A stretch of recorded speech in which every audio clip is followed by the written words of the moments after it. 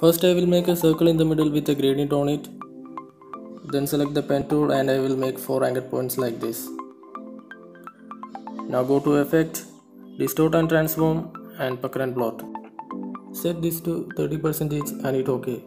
Now decrease its size. Then go to Effect, Distort and Transform.